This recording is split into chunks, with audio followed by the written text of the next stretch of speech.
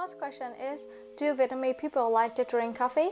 Of course, this is a sort of national pride for me, since Vietnam has a hospitable atmosphere with good soil, making it ideal for us to cultivate a variety of plants, particularly coffee.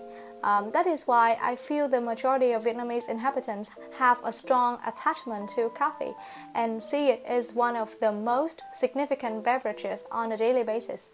Coffee can help people perform at their best and keep them alert for the most of the day, as well as increasing their productivity.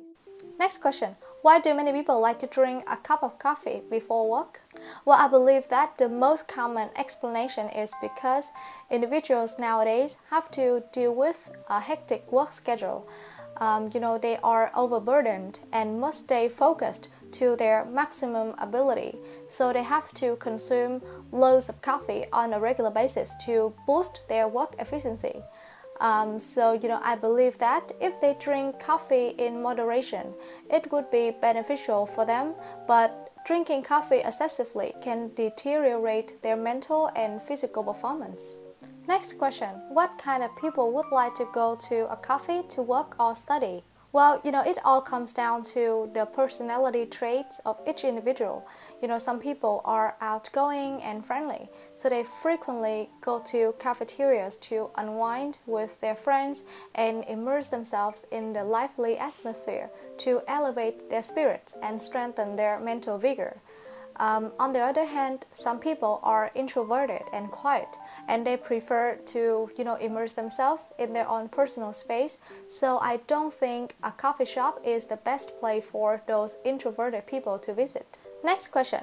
Why do young people like studying in a cafe instead of at home? I believe there are two causes behind this.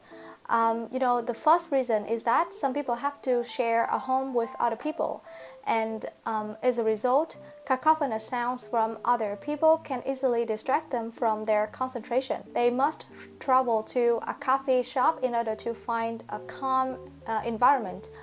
Furthermore, some low-income families do not have air conditioners, so they go to a cafe with a calm atmosphere where they may nurture a sense of ease, comfort, and concentrate on their vital task. Bây giờ chúng ta hãy cùng nhau học từ mới nha. Đầu tiên chúng ta sẽ có một danh từ, đó là attachment. Attachment có nghĩa là sự gắn bó, cái sự đính kèm hoặc là sự gắn chặt. Vậy thì have a strong attachment to có nghĩa là có một cái sự gắn bó chặt chẽ với cái gì đó. Ví dụ mình nói người Việt Nam rất là thích và có một sự gắn bó chặt chẽ với cà phê thì mình nói là Vietnamese people have a strong attachment to coffee. Tiếp theo chúng ta sẽ có một tính từ, đó là alert.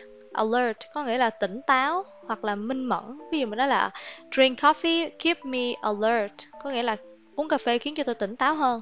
Và nó có một số tính từ khác như là attentive, observant.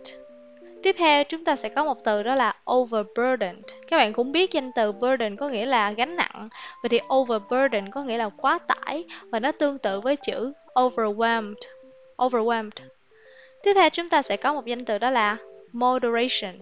Moderation có nghĩa là sự điều độ. Vậy thì in moderation có nghĩa là làm một cái gì đó hoặc là tiêu thụ một cái vật gì đó, một đồ ăn gì đó trong cái sự điều độ ha, chừng mực. Một động từ tiếp theo đó là decompress. Decompress có nghĩa là giải stress, giải nén, giải cái sự căng thẳng, và nó tương tự với động từ unwind hoặc là relax. Tiếp theo chúng ta sẽ có một tính từ, đó là cacophonous. Cacophonous có nghĩa là ồn ào ha, và nó tương tự với một số tính từ khác như là loud hoặc là noisy. Và một cụm cuối cùng đó là low income families, có nghĩa là gia đình thu nhập thấp ha. Low income families. Vậy thì nếu mà gia đình thu nhập cao thì mình có thể nói là high income families.